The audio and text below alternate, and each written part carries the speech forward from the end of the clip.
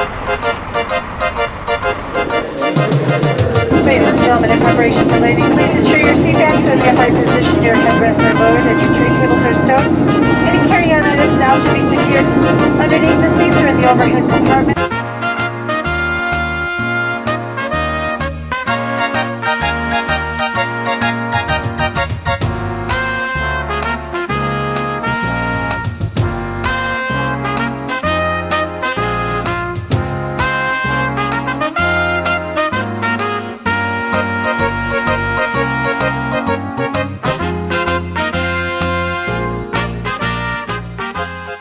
Welcome to Heads vs. Feds, where the ultimate odd couple give their take on the day's drug war news stories.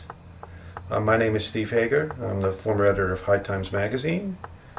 And I'm Bob Stutman, former head of the Drug Enforcement Administration office in New York. So we got an interesting story today, Bob. I noticed The Economist printed a poll today showing that if you exclude the people that don't know, the people that responded to should marijuana be legalized, taxed, and regulated, shows an almost 2-to-1 in favor at the moment. And of course it's always been, 90% of the under 30-year-olds strongly in favor of legalization and regulation. What's interesting for the first time is that even people 65 and older showing a slight majority right now in favor. So I can tell you exactly what The Economist, well-respected magazine, says. If our poll is right, then it is only a matter of time before laws start to change. I love it when the Brits tell us what we're going to be doing in our country. As you know, Steve, The Economist is a British printed magazine, is a British-based magazine, and they obviously know very little about American culture. A lot of polls come across that way. First of all, I think this poll is skewed. It leaves out the undecideds, which, when factored in, will change the numbers significantly.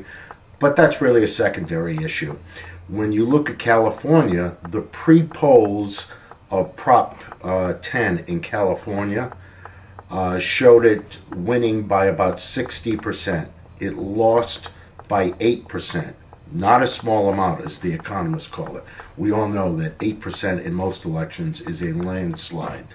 I guess I would argue with you that a lot of people say things to the polls, as they did in California, but when the most liberal state in the United States, by far the most liberal state in the United States, could not pass recreational cannabis, I'm not awake at night worrying that this whole country is going to pot. Polls are polls, voting is voting. And when people understand what they're buying into, as happened in California, they back off and say, do we really need this? If we legalize marijuana, it is a social experiment from which there is no return. And I do not believe that the majority of Americans are in favor of another intoxicant on top of the problem we have with alcohol today. All right, we got a flash news report from Montana. A very favorite state of mine. Let me tell you something about Montana, Steve. Last fall, I spent 10 days in Montana working with 2 school systems, Bozeman and Belgrade. In fact, I'm going back shortly to do another school system. I probably talked to about 20,000 high school students. The one thing that truly shocked me, and I told this to both the school boards and the public, was how many high school kids would say to me, why should I not be smoking marijuana? My parents have a green card and I see them smoking it at home. And the number of marijuana users, adolescents in that state, not for medical use, for recreational use, had gone up significantly. And every single one of them told me, well, don't tell me I shouldn't be doing it. My parents do it, and they got a medical card, so it must be safe. Well, lo and behold, the Montana legislature finally is beginning to understand what's going on there. They have not, under any way, properly regularized or set up a licensing system. So basically, in Montana, almost anybody can get a green card that wants it. And it has basically taught the lesson to their younger kids, it's okay to do marijuana.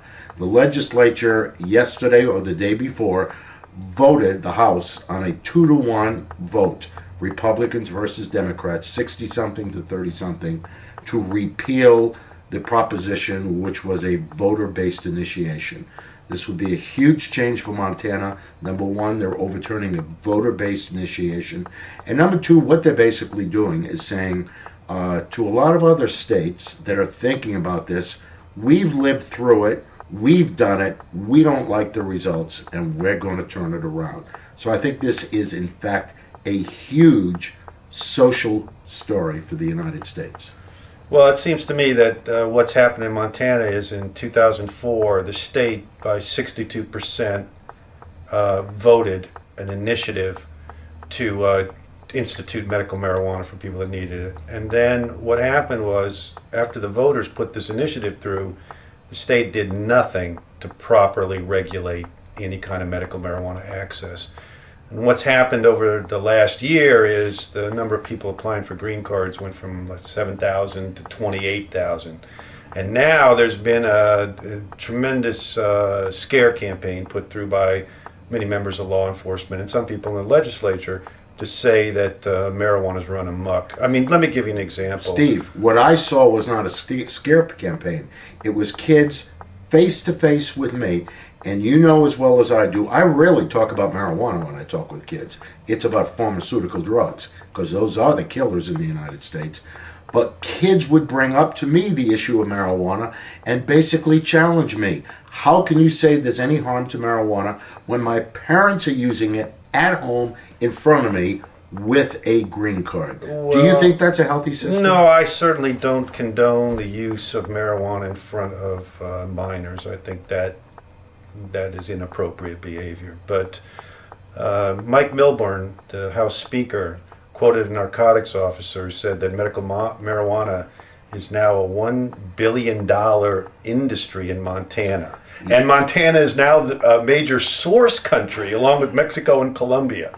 I don't know that gentleman, but my guess is he's smoking something he shouldn't be himself. All right. Those are silly figures, and you know that, Steve. Steve, you know there are idiots on your side and there are idiots on my side, and hopefully you and I can bring some rash of sensibility and not listen to the idiots on either side screaming about stuff that just ain't so.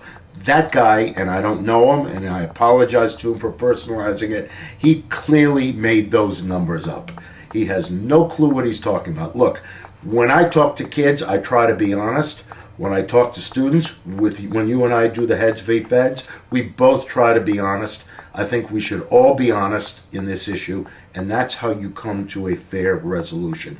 People like that don't help. Well, we ought to say, too, that it's still got to go before the Senate, Yep. before any final decisions are made. And if this is overturned, it'll be the first voter initiative in the history of Montana to be overturned. On a scale of 1 to 10, how would you rate the program so far?